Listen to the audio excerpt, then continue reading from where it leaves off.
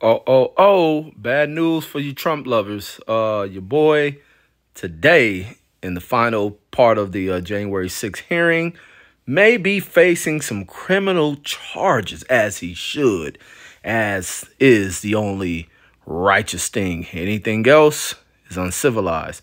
So charge this dude. So he's facing insurrection charges. I wonder if that carries 25 to life.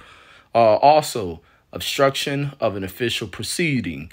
Wonder if that carries 25 to life.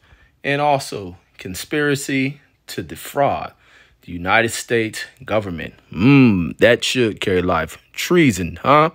But I want to see what comes up out of this, man. I have extreme biases because I'm not a Trump fan. Never have, never will be. And this is way before y'all ever knew Trump-ass candidate for president. I go way back to the 80s of not being a fan of Donald Trump, even before The Apprentice show, because really what he became when y'all elected him.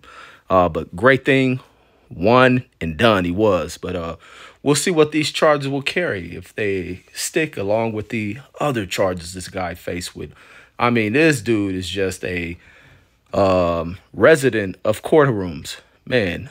But they'll have a cell for him pretty soon. So cast your votes for when Donald Trump is running for prison chef president or some shit like that. But catch you guys. Peace.